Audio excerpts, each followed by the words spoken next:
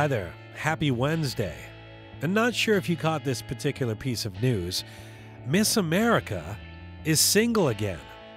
Well, not the actual Miss America, but the pageant itself. Yes, it was announced earlier this week that U.S. cable network The Learning Channel, or TLC, has declined to extend its 3-year contract with the long-running beauty contest, leaving Miss America without a home.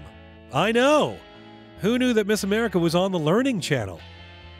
But then, it's not the first time Miss America has been unceremoniously dumped by her broadcast network. From 1966 to 1996, the pageant enjoyed a 30-year relationship with NBC, but since then it's kind of been shunted around from ABC to CMT to TLC to today's free agency. And the numbers have mirrored this decline. Back in the early 60s, the Miss America pageant was the most watched television event in the United States, even outdrawing the Oscars and the World Series. Heck, a decade ago, Miss America was still pulling in 10 million viewers. But this January's pageant drew 4.5 mil. Not so bad for cable, in fact, but still not enough for TLC to extend the contract.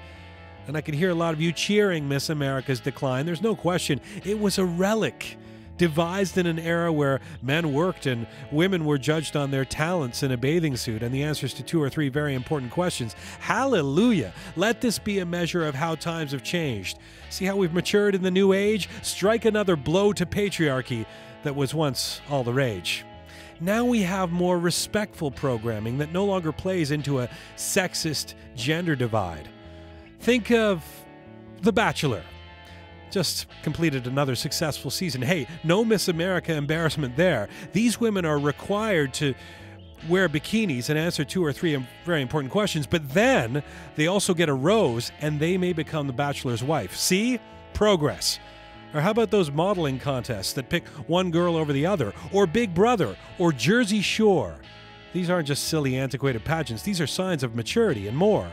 Oh, Miss America, no wonder you no longer have a network. You're so out of date. There was a time on this continent when people used to ogle girls in bikinis and live their lives vicariously through pretty and occasionally talented women being made to compete against each other for television ratings. Glad that's over with. The things they used to do. I'm Jian Ghomeshi. This is Q.